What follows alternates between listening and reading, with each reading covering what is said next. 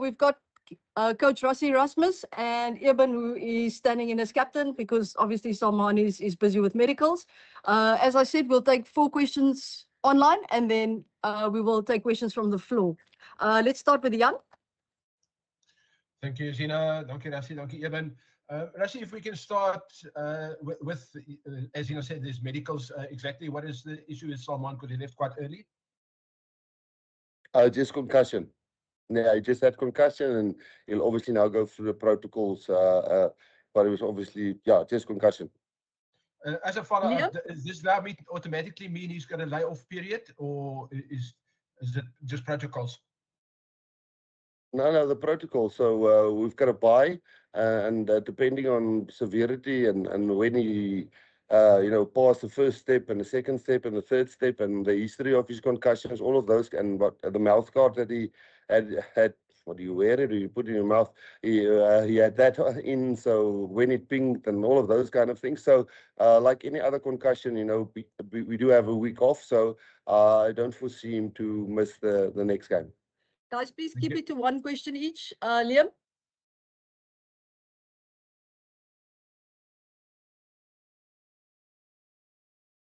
Liam?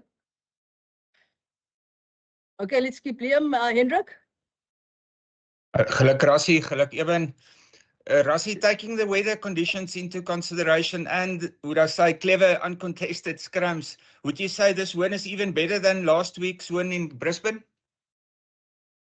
No, I think any win, we've always struggled against Australia in one of the 2 matches. So we're just happy that we got away with 2 wins. Getting a bonus point in each game is obviously a bonus. That's what they call it, a bonus point. And I think overall, all 33 players that was on tour played. We set that out as a goal, and it's great that although things in the game was disrupted with rain and injuries to their front row, and we had to adapt. And I'm very pleased with the way, and even we lost our captain in the first couple of minutes with concussion, and the way that Eben and everybody else. I think that's where a guy like Peter Steff and lots of other guys who we really think take ownership helped each other, and luckily we got the result. So yes, overall very, I would say, satisfying. It wasn't beautiful in this weather. It's tough to play beautiful rugby, but it was a satisfying victory.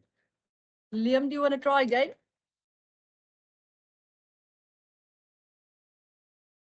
Okay, no, Percy? Thank you so much, Zina. Zina, I'm online. Can I ask my Afrikaans question now, man? No, they're going to wrap up at the end in Afrikaans, Percy, so only English. Sure. I'll wait until you, man.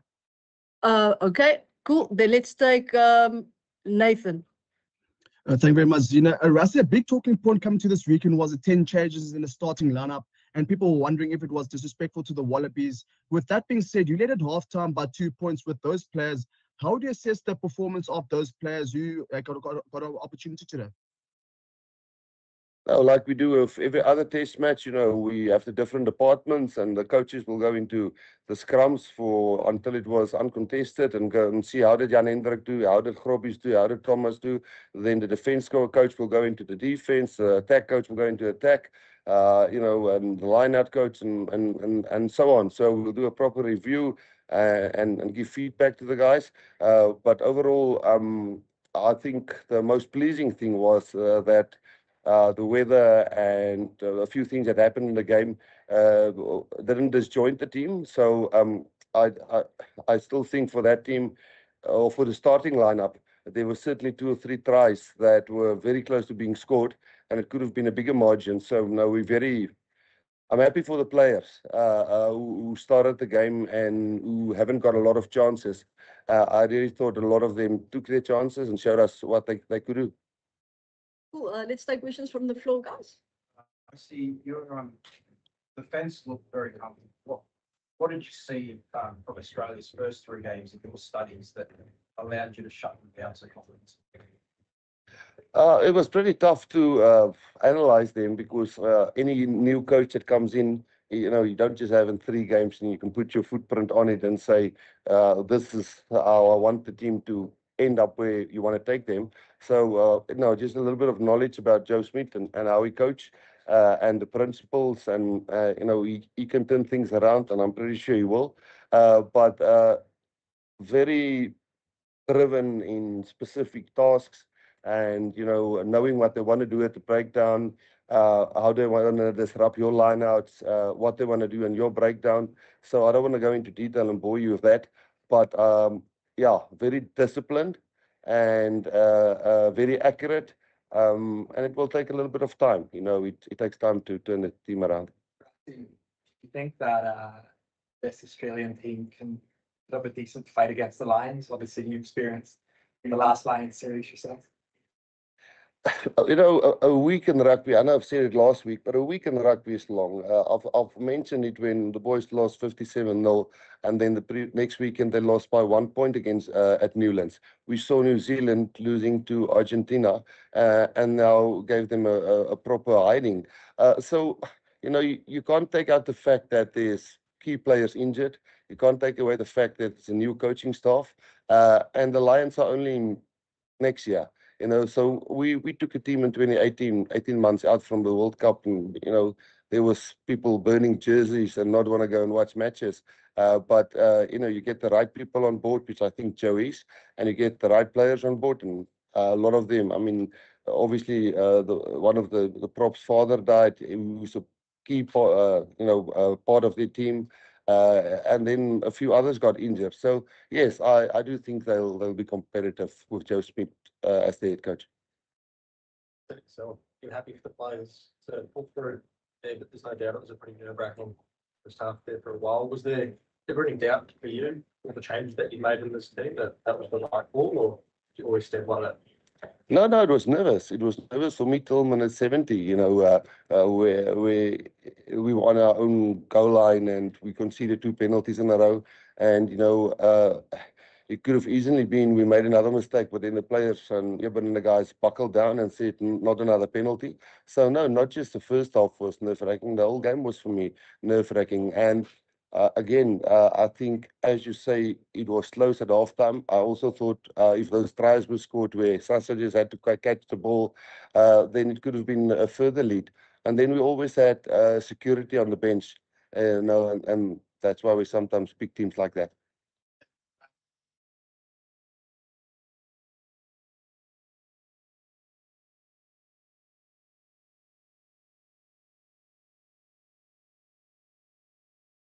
Yeah, it's obviously a good start for us to pick up 5 points 2 consecutive weeks in a row. And now we go home to face the All Blacks. And it's going to be a great challenge back at home. But yeah, there was a massive squad effort. I think everyone got a chance. But yeah, we always say you don't get a chance, you actually deserve it. And the guys who started the match, they laid the foundation tonight in the first half. And the guys who came off the bench finished it. I mean, all those guys who were in the team, they deserved it fully. And yeah, it's great to see them perform at this level. They played against Portugal. It was a great performance. And now to play against a quality side in Australia and see them perform as well, just shows you the squad that Coach Rassie is building, and we want that.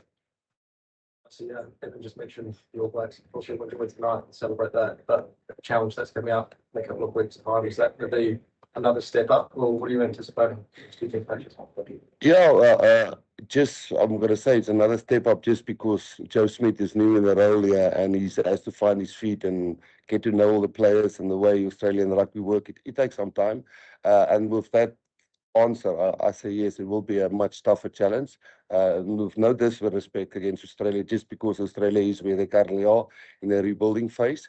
And yes, the All Blacks, the moment people start writing them off, I saw last week when they lost, a lot of people had a lot of stuff to say, but then they knuckled down and said, let's show you guys today. And then they put proper points against Argentina, and we play them at the altitude, and then in Cape Town where they're probably a bit comfortable. A lot of them enjoy it there. So a massive, almost a mini series for us against the All Blacks. So yes, we're in for a tough 3 weeks.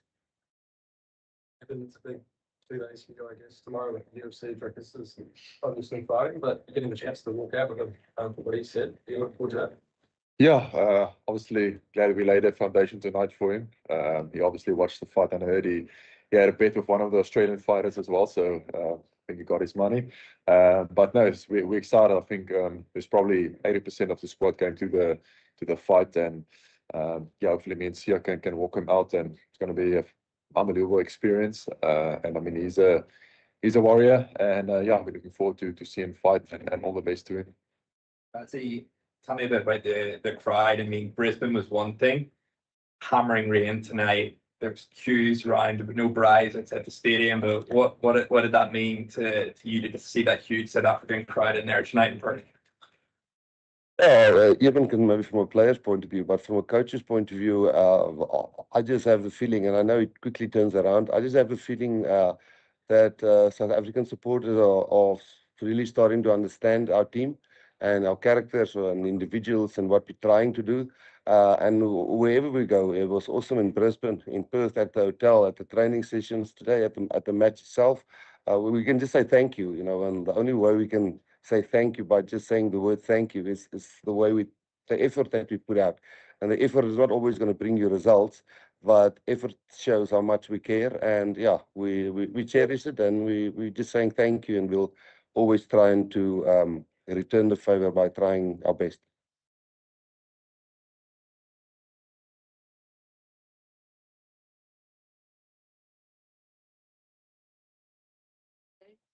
Going forward to the New Zealand games. Okay, ek sal gaan. Ja, eerstens soos natuurlik bly ons het 2-5 punte gekry. Ek dink ons het tevrede gewees het om net 2 wenne te kry. Om 10 punte terug te gaan is definitief verligtend om dit so te noem. Ons weet natuurlik wat vir ons wag as ons oor 2 weke speel teen Nieu-Seeland, wat dinge vinnig omgedraai het teen Argentinië.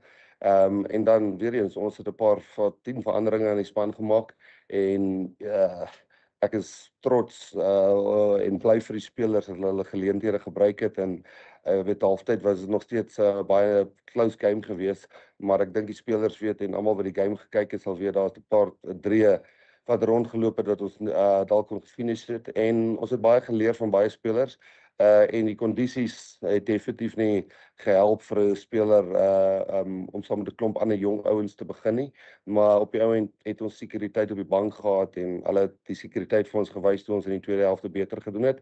En dan die laaste een is net miskien om vir die ondersteuners hierso in Brisbane en hierso in Perth, nie net by die hotel nie, maar ook by die oefenvelde en die boodskappe, en ja, ons was baie gevoel ons by die huis is, en ons waardeer dit baie, en ons het dit probeer teruggee in ons performance, en ek sal moet sê is heel vanaand was 'n lekker gevoel om te wen teen weersomstandighede en met so baie veranderinge in die span. Ja, presies. Hy is reg. Okay, thank you guys.